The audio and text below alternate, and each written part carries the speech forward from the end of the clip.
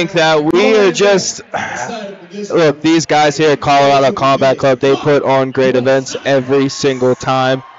And I have the pleasure of being able to come here and watch these fights with you, discuss these fights with you. Just, you don't get quality like this on a local show. Absolutely. And, in the intermission, Josh, it was definitely gratifying and heartwarming to supplement what you said right there. Multiple other fighters here on the Colorado scene from various different levels gave praises and compliments to the shows that we put on here, from the Mandala brothers to John Reimer to Dylan King. Just lots of established guys, Marcus Edwards, guys who have been fixtures in the fight game for a long time, giving us praise here at Colorado Combat Club. So, you know what? We will smell the roses a little bit. It does feel great. Also, another one of them being a guy who's going to be in the corner right here, Micah Haas. Micah Haas was our main event for our last show and got a big victory here at Colorado Combat Club. But he is always high on the praise for the show and for the professionalism that we have here within our organization. Yes. Making his way to the blue corner, we have the chosen Juan Rosales. The 27-year-old comes to us out of Lakewood, Colorado, training at Genesis Training Academy, does his strength and conditioning at Landau Performance, fancies himself as an all-around mixed martial artist. He is currently sporting a 1-0 professional record. In his corner tonight, you will have Peter Straub, as well as Jake Ramos and Micah Haas.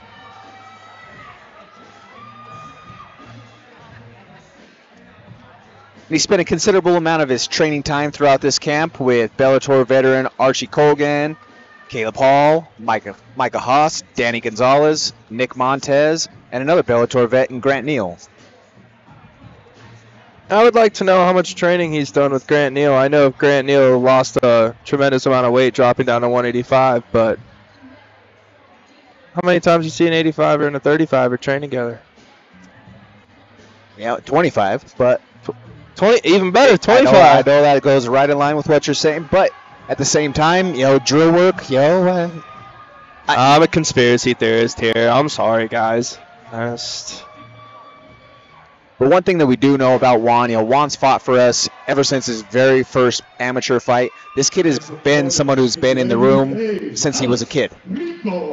He's part of that generation of guys who has been around in the training room, whether it was wrestling or working on other parts of his game for a long time. And he's going to have his hands full tonight as he takes on the Puerto Rican demon, Alex Rego, who Alex Rego was our co-main event for our last show as well. Had a big TKO victory over Jay Ponder in that last contest. So Rego is certainly going to be hungry for this contest for himself as well.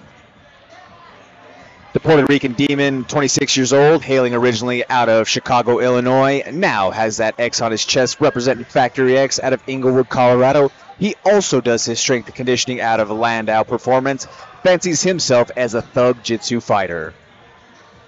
In his corner tonight, we have Rafa Will, Alexis Apodaca, who is a veteran of our Colorado Combat Club cage, and our former Colorado Combat Club lightweight champion in Markel Medeiros. And current UFC lightweight Markel Medeiros. Absolutely. Rafa Will, also our veteran voice of the 5280 tie ring.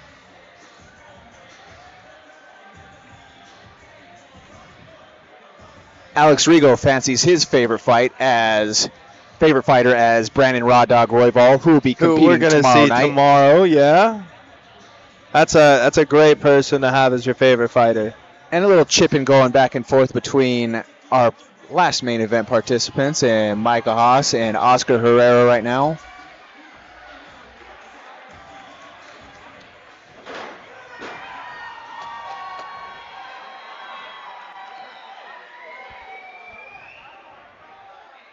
Ladies and gentlemen, your next bout is the professional MMA bout. It is 3 5-minute winners. This is your co-main event of the evening. It is brought to you by 5280 Muay Thai. Introducing to you first, standing out of the blue corner. He stands 5 feet 8 inches tall. He weighed in at already 125 pounds on the dot. He is making his professional MMA debut. He represents the Genesis Training Academy in Eastern Training Center. Ladies and gentlemen, I give to you Juan Rosales!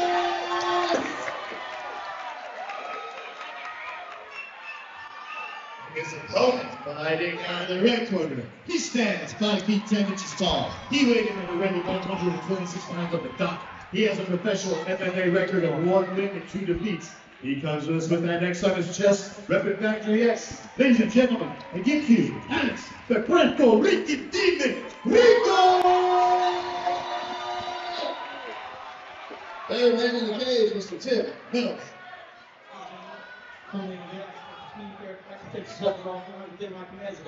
And the former MCF and Fury amateur champion, Alex Rego, has a No look touch of of the all gloves, business gentlemen. on his face.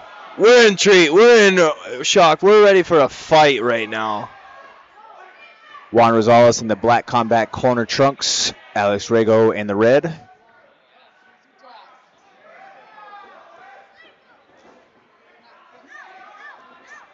Rego doing a good job finding his range right now.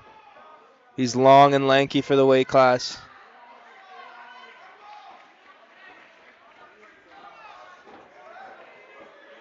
Juan works with a lot of explosive bursts, so that's something certainly to keep an eye out for, but Rego is a volume guy who will throw punches and bunches and is really good off of his back as well.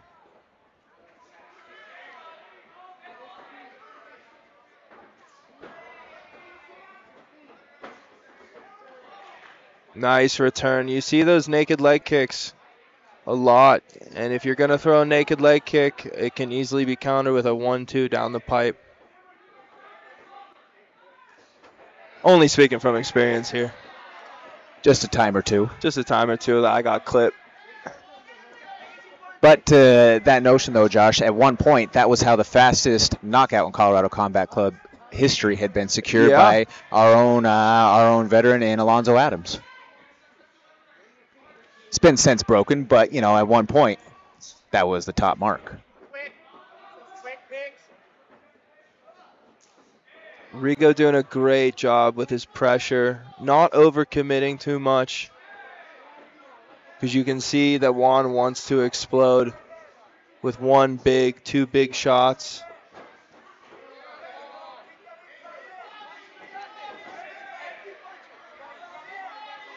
Juan keeps trying to chip away with those leg kicks.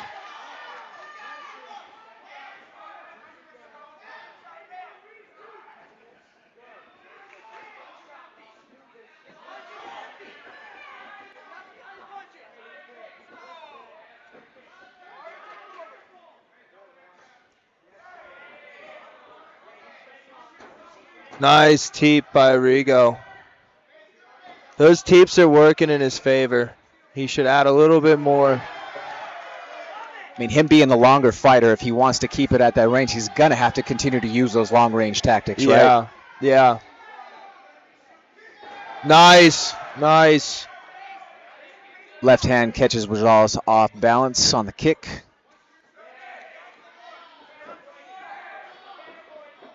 Both guys slanging, though. Both of them are throwing. And this is, when I looked at you and I saw this matchup, I knew immediately this is going to be fireworks. Especially there's a little history, you know, between some of these two flyweight camps. The camps, yeah, there is some history between these camps. You have some jabroni over here just waving his hands or something.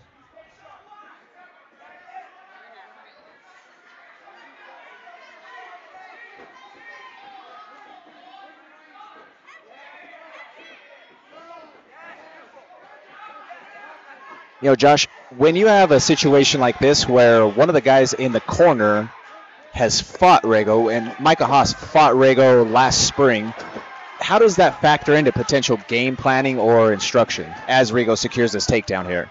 It actually does factor a lot, believe it or not. You know, especially when you have your coaches to work on a certain opponent for an extended period of time, you can find tendencies, and especially from a confidence standpoint, if your teammate was in there and he got the better of someone, then you're just taking what your teammate told you worked for him, and you think that confidence is going to work for you.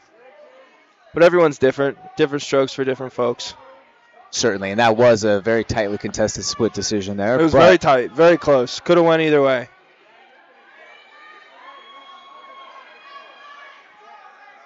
Rego doing a good job here, just controlling the pace right now. This is what you want to do when you have someone that is explosive.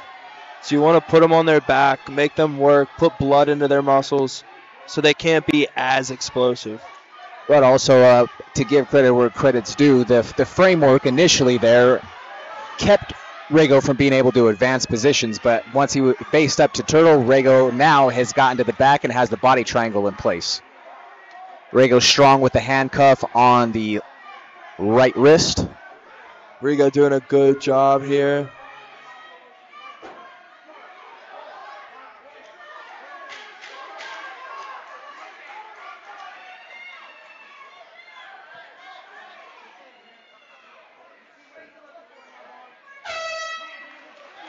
And what was a back and forth affair through about 3.5 minutes of that round ended up what you would have to think is a secured round for Alex Rego with that takedown and back take. I think the takedown and the back control, yeah, it takes that first round.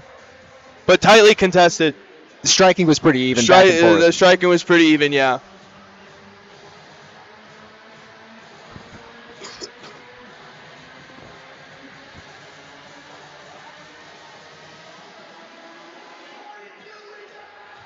Now, if you are Markel Medeiros, what are you offering Alex Rego right now? Breathing.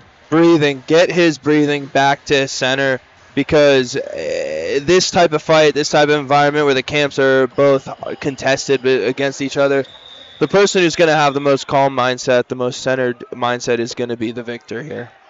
And especially given that there's a little bit of grudge match factor going on, does that play a role in the nerves and controlling the breathing? In one corner, yes. In the other, no. Because Rego sees Micah in his corner, and he wants his revenge. He wants to show. He just wants to get the win. So it's on Rego to center himself.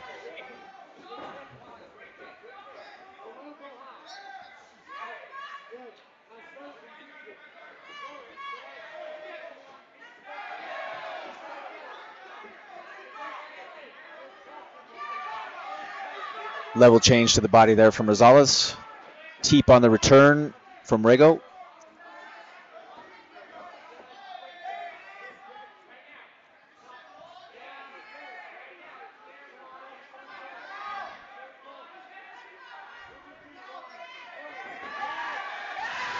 And a flurry with the pressure there from Rego. Or excuse me, from Juan Rosales. Big left hand. And a smile exchange from both guys. They know what they're in the thick of things they're right in a now. fight, and they know it.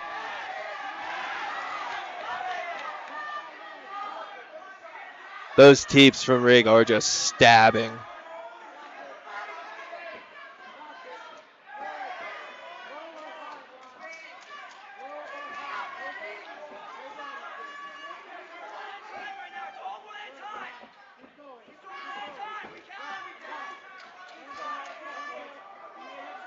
Go.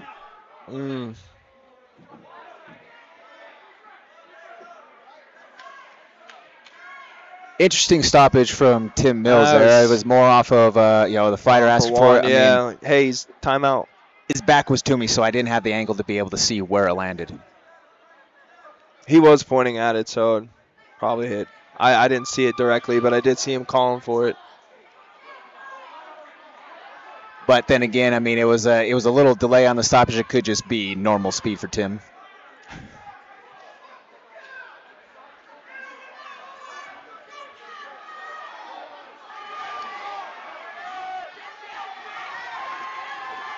And back to slanging 4-ounce leather right there in the center of the cage. Big leg kick lands there from Juan Rosales.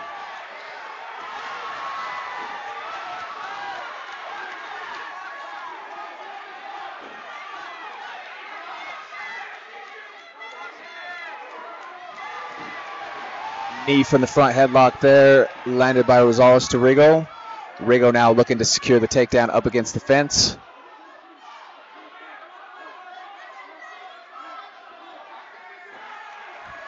And takedown secured. And the takedown is secured.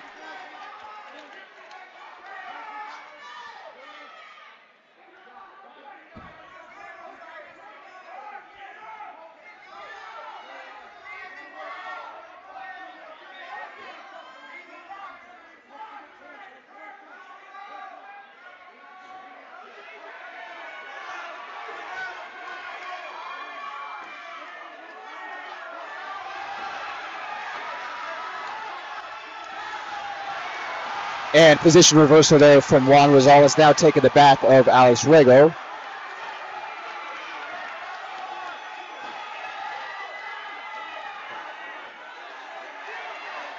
And they are scrambling out here.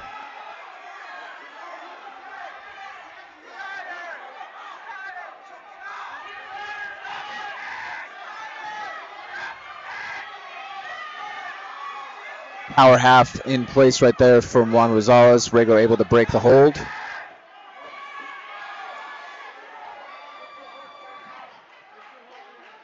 Rosales with one hook in right now. Rego still trying to scrape his way out of this position, but the back control is definitely racking up on the score sheet right now. And in a scramble, Rosales finds his way into mount. Short time in the round. Rego's able to base himself back out. Now Rosales looking to flatten him from the back. Handcuff in place.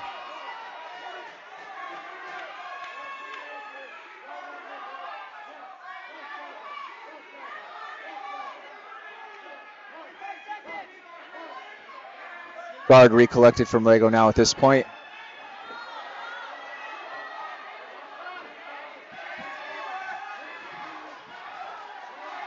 Scramble and reversal of position now.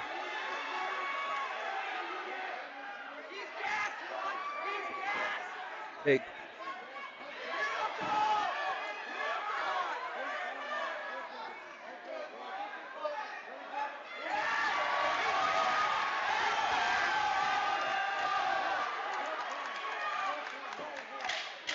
And short time left in the round now.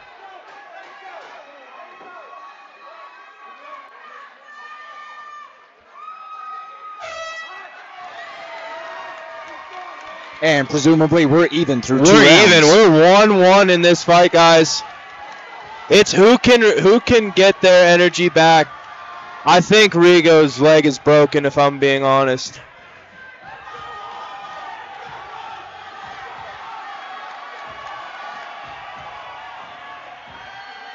It's either that or he might have got some drop foot There's action something going on with kick. his leg for sure. He does not look comfortable with it. It's like Tim Mills calling in for the doctor. Yeah, they have ice on it now. It's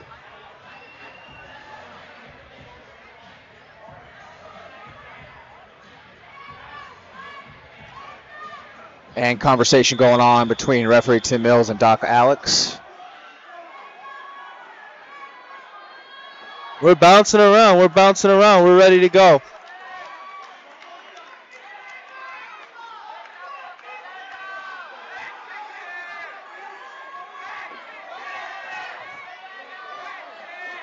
Oh, he drop foot. Yeah, it's drop foot. Yeah, his leg. He can't step on it.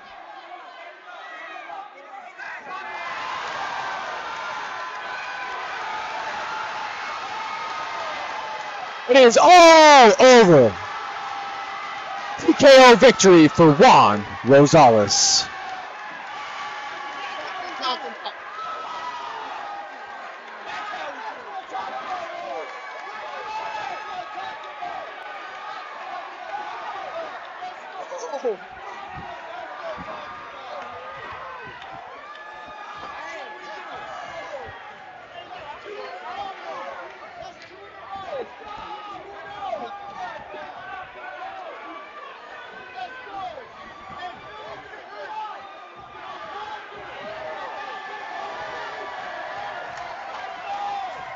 You would have thought these guys won the Super Bowl. Yeah, well, I mean, we got to get some crowd control going right now. Guys crossing over the barrier at this point.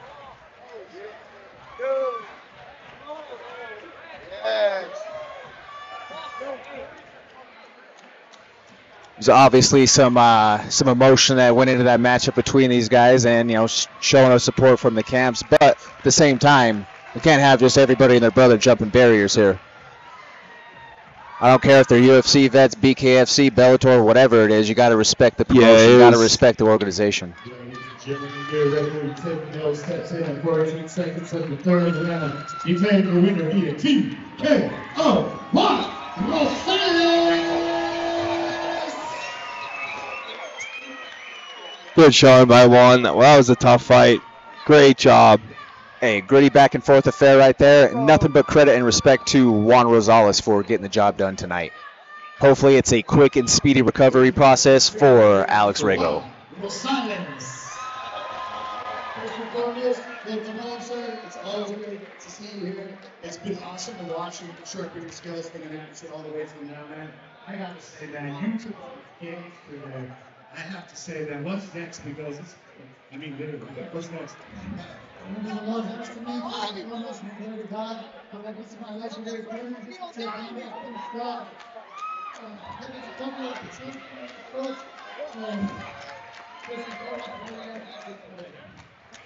I can't wait to see you back again. So, and nobody said you can't continue to say anything else. Keep up the extra people on my training. How you want to do that?